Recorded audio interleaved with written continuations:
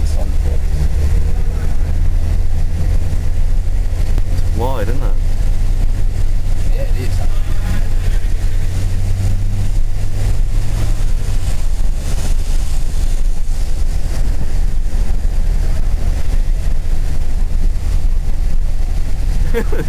The Skyman's got his warning lights on.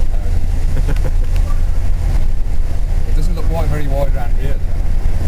No, you can imagine that wall really looming up.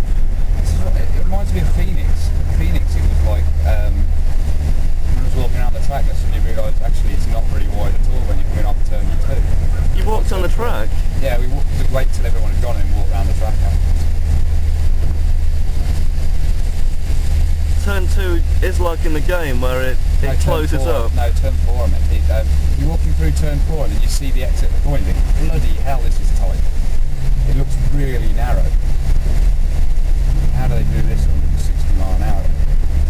This looks a lot tighter than 180 than 90 degrees as well. And banking as well, you know, it's banking. I think in real life there's a shorter straight between turn 2 and turn 3 than there is in the game. Turn 3 is easily flat in a stock car apparently, according to Miguel.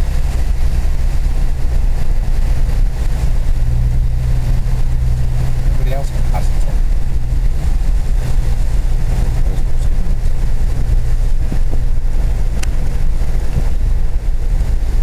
Doesn't seem like that far around though, does it? No. It's really a mile and a half. How high? People changing lanes.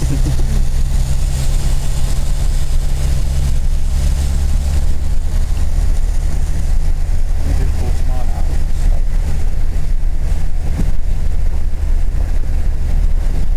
Oh, turn 4, it must wrench your neck, this must. What? If you're going 100 and, what would it be, 145 in a NASCAR, round here. 60 on it.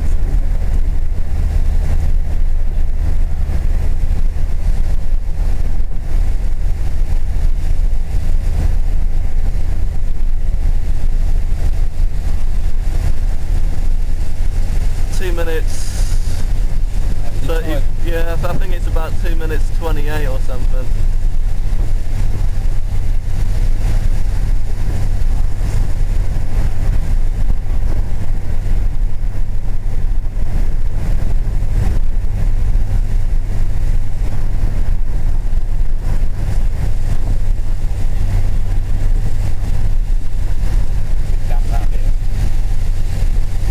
Highline seems to be quite dry, must have all run down.